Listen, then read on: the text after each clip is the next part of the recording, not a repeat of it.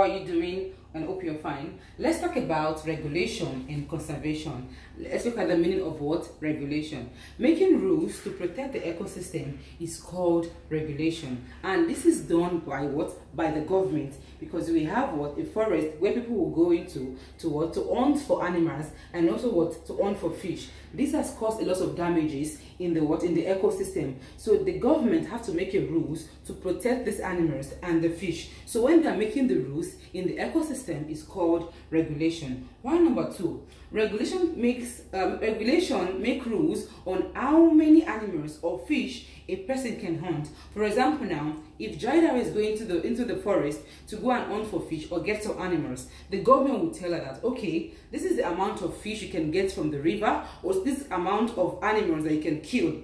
So these are about the rules that the government set aside to protect what?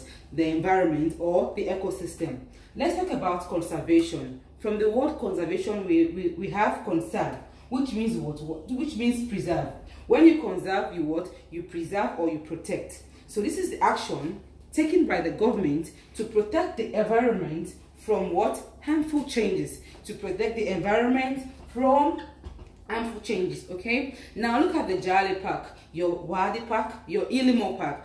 These are the parks that people go to have what? To have nature, to enjoy nature.